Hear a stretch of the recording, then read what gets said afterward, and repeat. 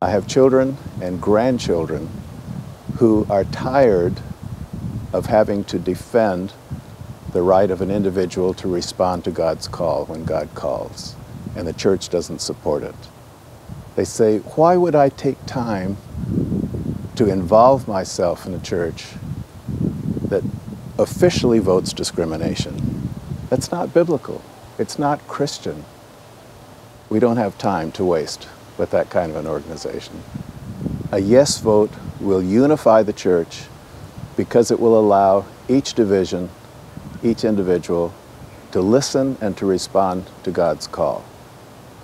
A no vote will divide the church.